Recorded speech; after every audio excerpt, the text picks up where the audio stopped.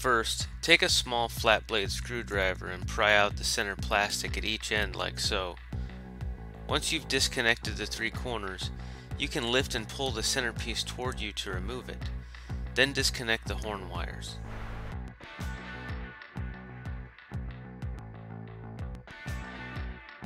Now we're going to remove the lock nut from the center of the steering wheel.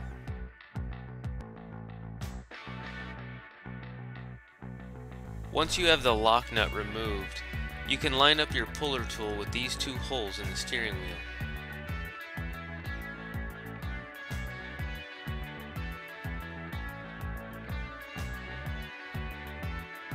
Using the included bolts, attach the tool to the steering wheel, then snug the tool down with an Allen wrench.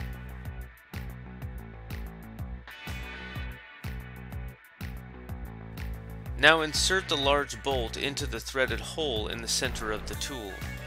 As you turn this bolt to the right, it will push against the shaft in the center, which will pull the steering wheel toward you.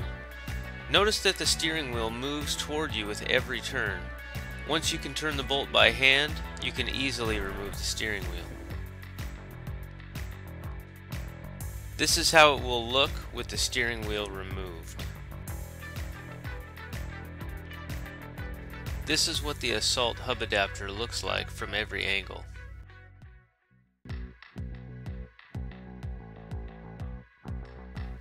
Feed the horn wires through the hole of the hub adapter, then center the hub adapter to the splines on the shaft.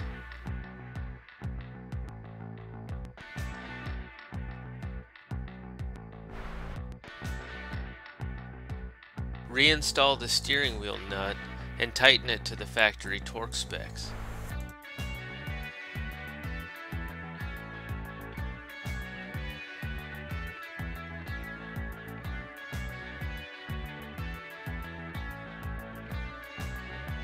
Take the small male side of the quick release and position it with the NRG logo facing up. Connect the wires from the hub adapter. You'll need to use the included male-to-male wire adapter to connect one of the wires.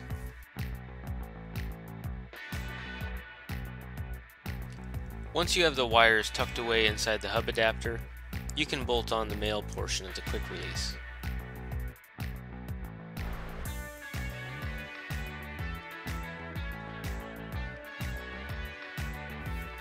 This is what the male end of the quick release should look like bolted on.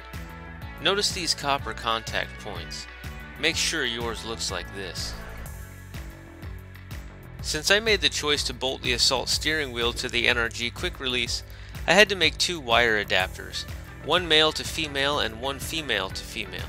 It's not a difficult thing to do, but it's not included because the Assault steering wheel and NRG quick release are not sold together as a kit.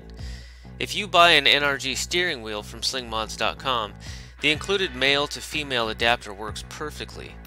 The Assault steering wheel will also connect directly to the Assault hub adapter, but again, since I'm retrofitting different parts together, I made my own adapters and it was less than a few dollars.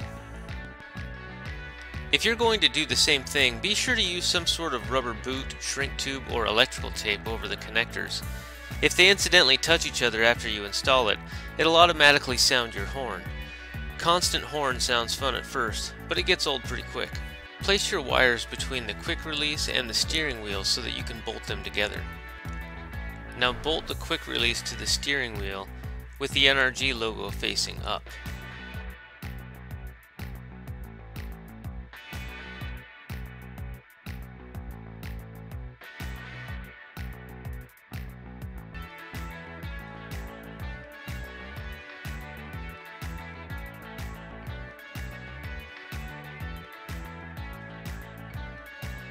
Notice the two copper contact points inside the quick release.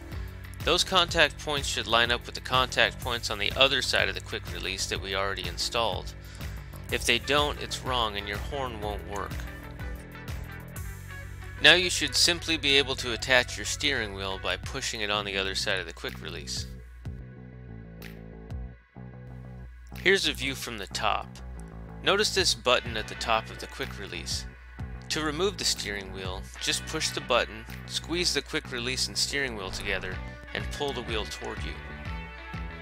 Then when you're ready to put it back on, just push. Alright guys, we removed our stock steering wheel. We installed the Assault hub adapter along with the Assault D-shaped flat bottom steering wheel, along with the NRG quick release. Be sure to watch the full review on these products if you want my thoughts on them. And if you think these products are right for you, you'll find them at slingmods.com. Come on, say it.